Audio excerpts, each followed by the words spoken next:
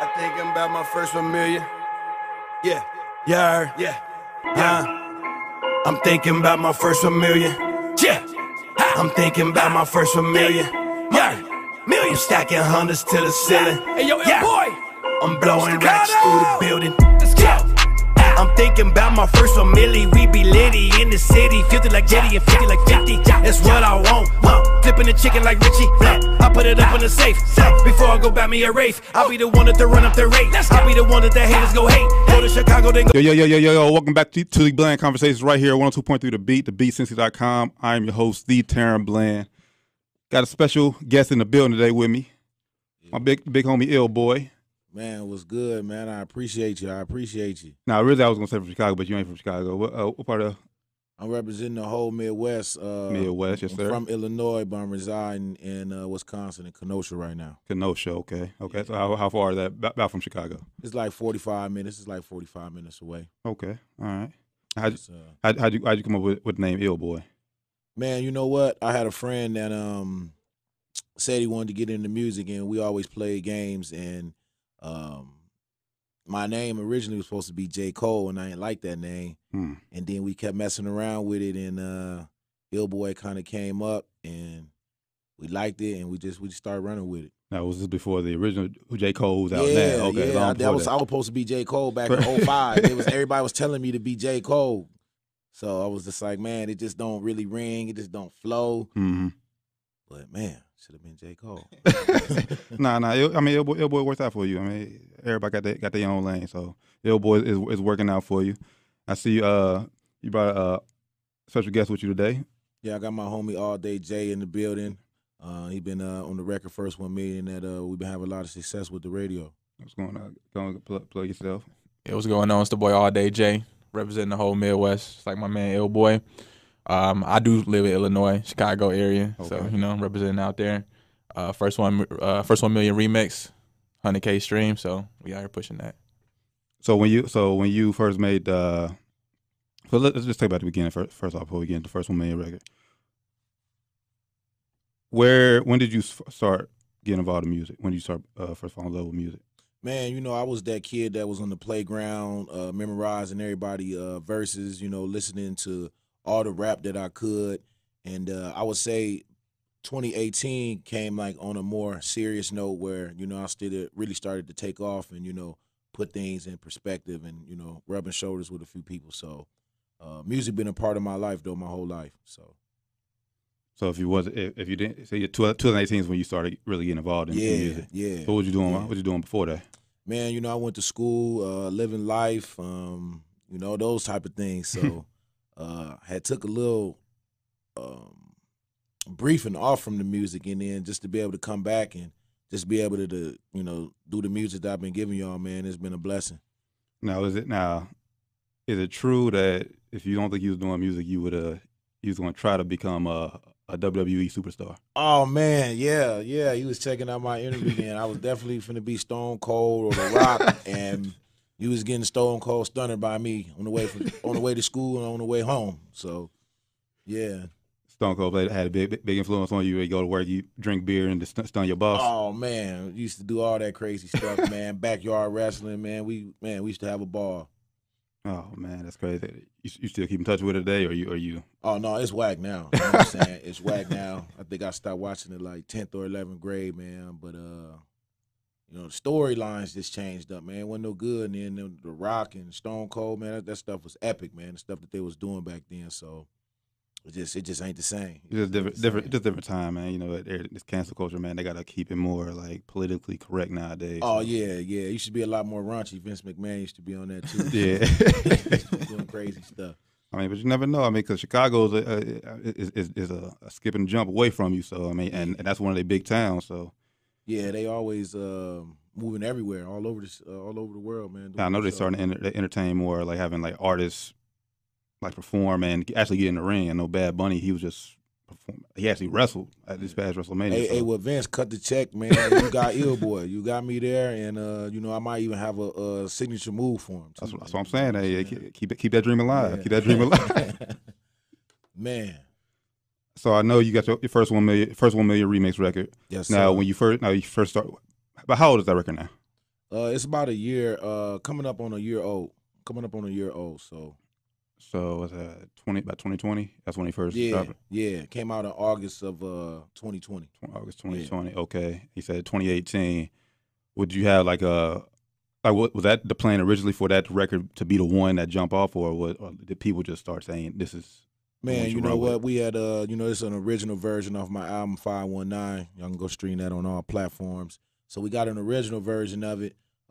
Just talking to my management, talking to my team around me, we thought that we could do some more marketing behind it because we felt like we had something with the original. We went ahead, added some sauce, added All Day J, added Aaron Staccato, Sleepy Bag Boy, and then we put it back out, and we've been getting a lot of success off of it.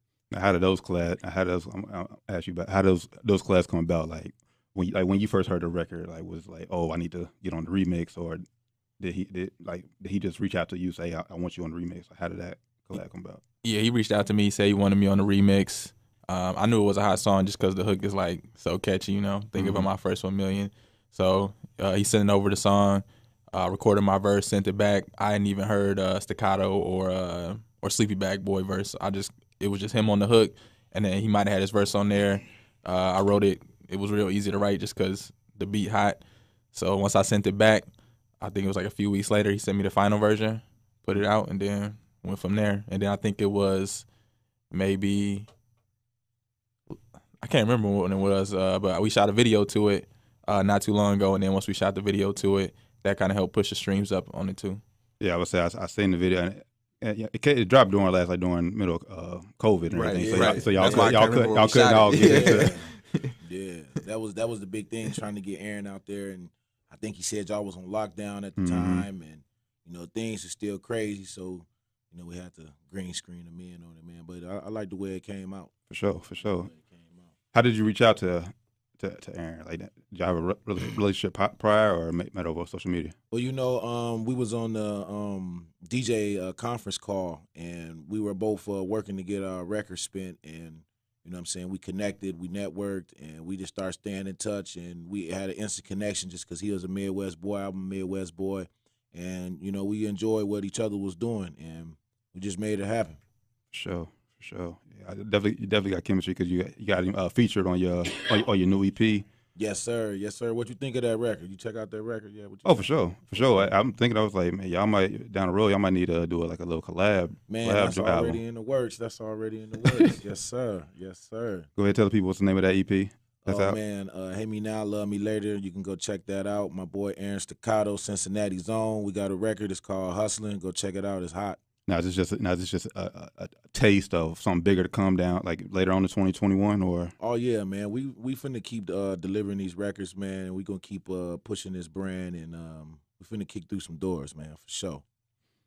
Now I seen you just posted yesterday on your IG that you signed another distribution deal with Bentley Records. Congrats on that. Thank you, man. I appreciate that.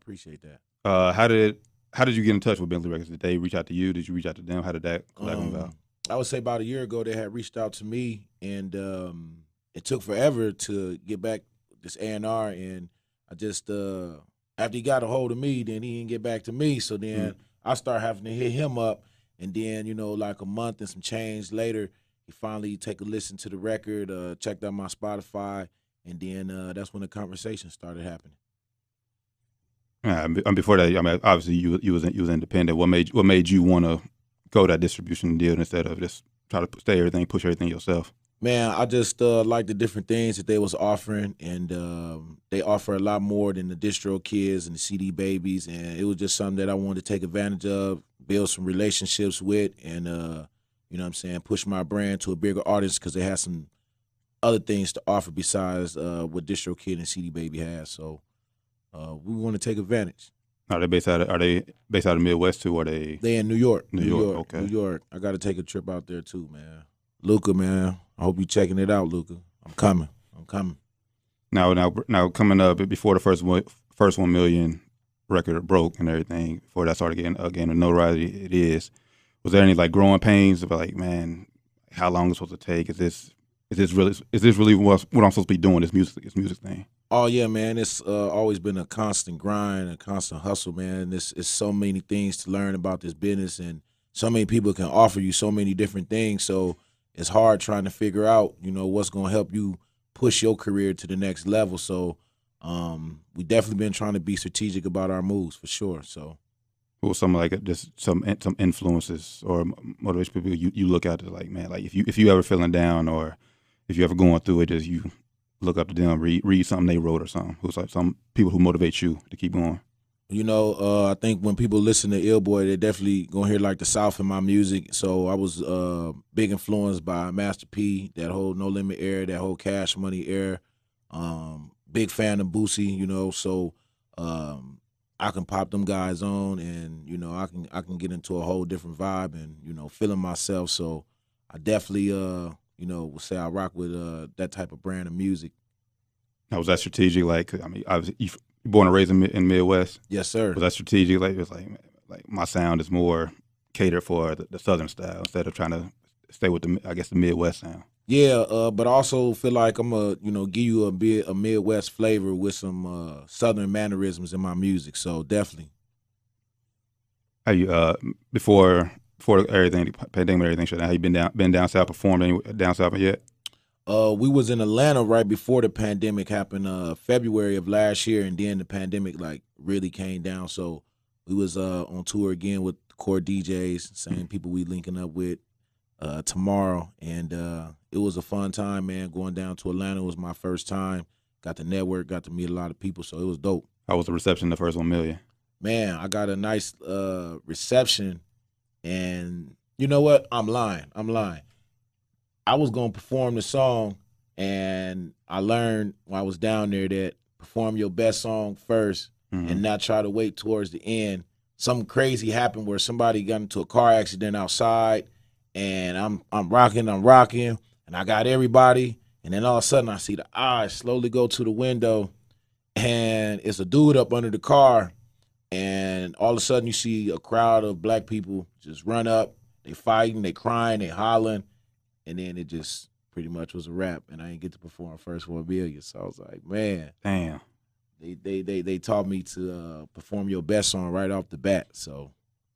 But it sounds like you did perform that they was struggling with. Yeah. I was getting some good feedback, and then it just that killed my vibe. You definitely killed my vibe. Definitely gotta get back down to Atlanta. Yeah. So let them hear all y'all. I mean, all y'all need to be down there before that too, for real. Most definitely. So what's some things that during the pandemic, what's some things that you learned about yourself during that time? Man, just learning how to try to stay relevant, stay in people's face, stay on my IG. Just try to be a presence on social media, trying different things, just networking, doing phone interviews, call-in interviews, those type of things, conference calls, email blasts, just trying to connect with everybody because everybody was in the house. So that was your original idea. Cause I see you post like a freestyle to one of the industry songs. That's one of your ways, to stay active, stay. Oh yeah, most definitely. We was doing some freestyles there for a while. I think we did at least 30 of them on IG, and it was just something to give the people, and also just kind of sharpen the skills with the wordplay in the bars. So I had fun doing it. Yeah, for sure. Cause you definitely stay active on social media, which you got to. Yeah, because you see a lot of artists nowadays, like they do a project, take 4 or 5 months off, or however long months. I mean, they working, but people don't hear from them. Man, these indie artists will put out a single, and in 2 months they already got another single out, and they got less than 1,000 streams. I'm like, ain't nobody listening. Ain't nobody listening. So what was it like to think, like, because you've been pushing first 1 million for over about almost a year now, and yeah. I know you dropped the EP. Like, where'd you get that mindset? Like, I know I'm gonna still release new music, but we still got to keep first 1 million going. Man, Rob Robinson. So shout out to Me and Mine Entertainment. My manager just staying in my ear, not putting out music just to put out music for the sake of it. Mm-hmm. Just understanding that we're trying to achieve a goal. We're trying to make a couple dollars, and it's going to take more than a couple weeks or a month to really push this record. So it's a big world. So shout out to him. You got another? You already got it. Think you got the next single that's on deck possibly? Oh yeah, we've been Hate Me Now, Love Me Later. We got Big Head, the Dome Doctor. So shout out to all y'all Trillion T fans. That's the current single right now. We got the video getting ready to come out. And All Day J actually produced that beat for me. And I got that record for you for, Okay, put sure, that yeah. rotation tonight. Yeah, we definitely put it on. Now you a producer as well. Yeah, make beats, rap, mix, all that. What came first, producer or rapping? Producing, yeah. What made you want to jump on the other side and be in front of the mic? Just listening to so much rap and my dad doing music, rapping and producing. So I always wanted to rap, but I just happened to start producing first. And so once I kind of got the hang of making beats, I started writing rhymes and got it going from there. Now, have you found your sound yet? Like is he the one that like you get all your beats from first, or do you collab with anybody? Oh man, I'd be getting beats from a lot of different people, but he just one in the toolbox that I use and go check out, and he's got some beats that really fit my sound, so I rock with him. Okay. Well, so 2021 Horizon. They say you got the EP out right now. So what's on the future? What's on the horizon for Illboy? Man, we got some guest appearance for some other artists that we got in the vault. We got a dance record. We got a record with another artist in Vancouver. So man, we just got a lot of records, and they're gonna all get their time in the spotlight, and we just gonna continue to push this EP right now, and push Not My Homie. Then the next single coming. Then the next single coming. And we just gonna keep swinging for the fences. Vancouver. How'd you link up with artists from Vancouver? Shout out to Making the Mag and my dog Kelby, Making the Mag magazine. They offer a lot of opportunities for the independent artists, and I'm signed up, and I get to talking with her, and we put a beat together, and she showed me how serious she was, because we ain't own the rights to the beat right away. And when I told her what the price was, she just came with the price. I'm like, man. She's serious about her craft, so we grabbed the beat, we put something nice together, and it's in the vault. It's in the vault. Okay. It's radio ready. I promise. It's radio ready too. It's radio ready. For sure. And I'm making the mag, because I know last year during the pandemic, you asked me to set some stuff up for it. How did that collab? Like, how did that collab come?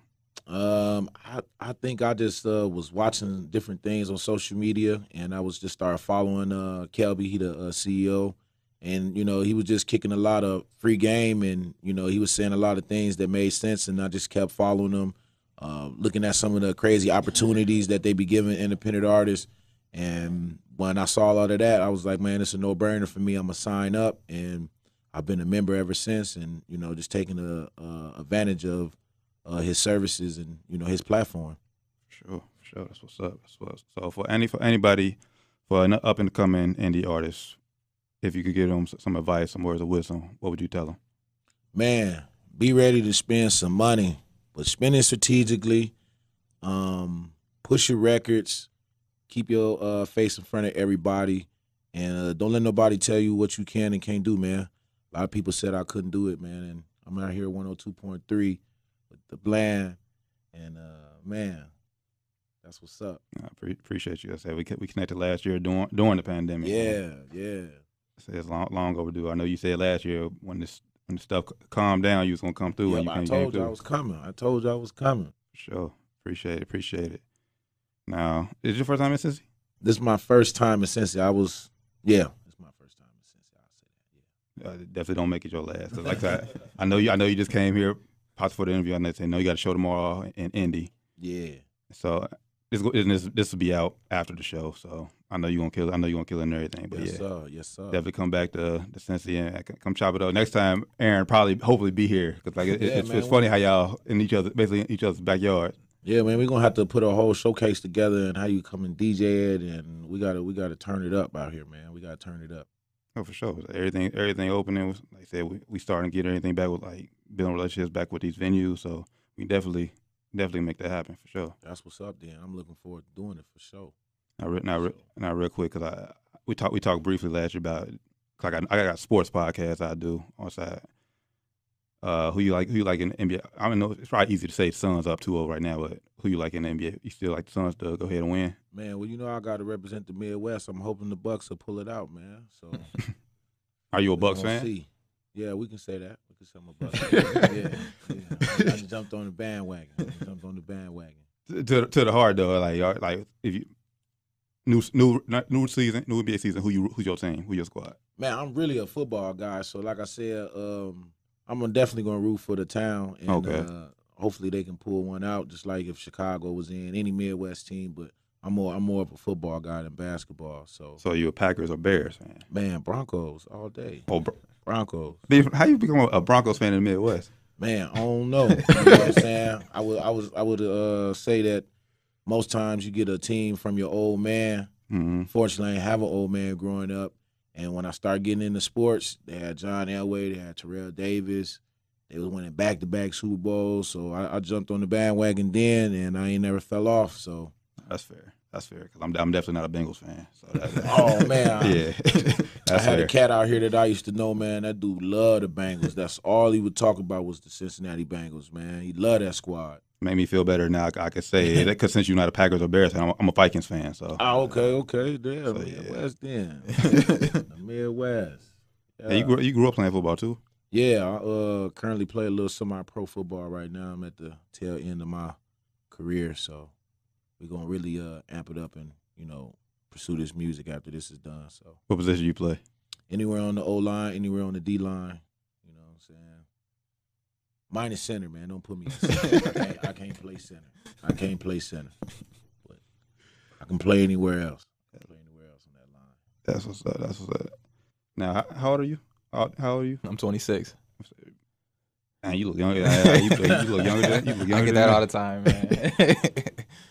Now, I know you make music and rap. What you do out like in your spare time? What you like to do? Spare time, man. I'm watching movies. I'm playing PS4. Trying to get the PS5 soon. Get on Xbox, man. Get on Xbox. I can't go back to Xbox, man. Cause he been saying he want a piece of me and Madden because he'll see me throw up a little something on my story and be like, "Man, I'll crush you, man." I'm like, "No, you won't." Y'all had a problem because y'all don't know what system gonna play on. Right. Yeah. Because if you lose, you got that built-in excuse, kind of. Right. This ain't my system, but man, I do a lot with the music, especially with me being an artist and a producer, and into the engineering as well. But I would say them the two biggest things I do in my free time: watching movies, playing video games, or just chilling with my friends. Really. What about you? You in your spare time? Man, I love watching crime shows, man. They fascinate me. So when I'm not chilling with my kids, I'm definitely tapping in at all these little crime shows, watching all these crazy people carry out these crazy things in the world. So What was one thing about 2020 that you learned about yourself during the pandemic, during the whole shutdown? That I honestly like being in the house more than most people. Like I don't want to, not to that extent where I can't go nowhere. Yeah. Like, cause like that was just crazy, just not being able to go nowhere but the grocery store or like necessary places. But like I honestly don't mind it, just because like I don't necessarily need to be out to do what I need to do or do what I want to do. Like everybody needs to be out sometimes, but like I'm not the type of person where it's like I don't care if I get coronavirus, I'm gonna go out, that wasn't me, I was like, all right, we gotta be in the house, we gonna chill in the house, then we gonna make it happen, Just having that option. Yeah. I love being in the crib. My man cave is in the basement, and I be in the basement more than Big Tigger. So, spend a lot of time down there kicking it. For sure. Once again, man, appreciate y'all both for stopping through. Once again, tell the people where they can find you at on all social medias and everything you got coming up in the future. www.illboy.com. I got my Instagram, my YouTube, and all my channels linked to www.illboy.com. And make sure y'all sign up and subscribe and tap in with my newsletter. I got the Midwest Boy apparel popping out right now. Hit me up on IG. Find out how you can get it, and just go stream Hate Me Now, Love Me Later, and just keep tuning in with me, man. We got more records coming. We got more big features, and this is a big exciting time for Ill Boy fans. Yeah, you can go to alldayj.com, or you can find me on any social media at I'm alldayj. That's IMALLDAYJAY. You can find me on every streaming platform. Just search All Day J. For sure. Before I let y'all get out of here, yeah, little pop quiz. Both of y'all can answer. Just answer to the best of y'all abilities. First thing I do or think about when I wake up. Me? Either one of y'all want to answer. Yeah, either one of y'all answer. Brush my teeth and give me something to eat. It's time to eat. It's time to eat, dog. I check social media first. I'm gonna be real. I'll be on my phone for a little bit, then I get up, brush my teeth, wash my face, then get to it. You brush your teeth now. Get to it. I might have to work or something. If that's the case, then I get to it. But if not, then I'm probably just watching Sports Center, First Take, ESPN, something like that. Now you eat. What's your go-to? What's your if you had your breakfast meal, your choice? What's your go-to? Man, some cereal. Just get started. What type of cereal, though? I mean, some Cocoa Pebbles. Some Cocoa Pebbles. Some good Cocoa Pebbles. Hot or cold? Cold. You gotta get it cold. He looking at you. Hot or cold? Yeah. Cold. Burgers or tacos? Tacos. Burgers. All day. Tacos. I eat tacos every day. If you seen my live, I just was at a place complaining about this place. They took like 25 minutes to give me 4 tacos. And they didn't even steak, it was beef. I'm like, come on, man. I'm not take that long to make no tacos. I need me a burger any day. And man, I came back, man, and bless you with the apparel too, man. So it's like we was talking, man. I got a Midwest boy shirt for you, man. And I'm gonna turn it, check it out. You sure it's the right one? Yeah. He said you're large. Hold on. No, I'm saying. Hold on. Say me Hold on. I see a Midwest girl on there. I'm about to say, hold on. Oh man, I got the wrong one. I'm gonna go to the car and grab the right one. I was tripping. I seen that G on there. I was like, hold on, Midwest guys. That's for the women apparel. That was the typical. But ladies, he got stuff for y'all too, though. He got stuff for y'all too. Russian, man. Look at me. If y'all stranded on the island for a year, can we listen to 3 albums? What 3 albums would it be? Man, I'm listening to Soulja Slim. Years later, I'm listening to Boosie, Incarcerated, and I'm listening to Life After Death, Biggie Smalls. I'm listening to The Blueprint by Hove, Graduation by Kanye, and Rodeo by Travis Scott. Okay. Rodeo. Okay, for sure. We got different tastes right there. That was I see. A whole different flavor right there. One heavy in the South, make a quick stop to New York. Right. He's staying in the Midwest, taking a quick stop to Texas, down in Houston. So, for sure. What y'all want both of y'all's lasting legacy to be on a music game or in life in general? Man, just for the people that know me from my hometown, I'm from a small hometown, and everybody know everybody, and just try to be in your business. I would just say that I'm a guy that continue to push regardless of what people said.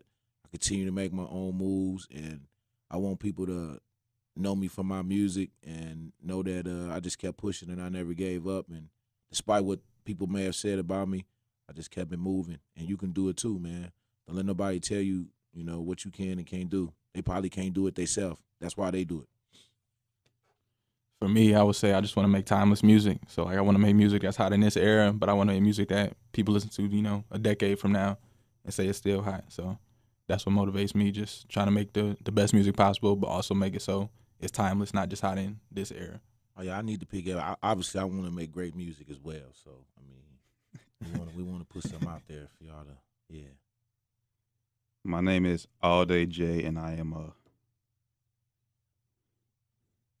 artist in every sense of the word.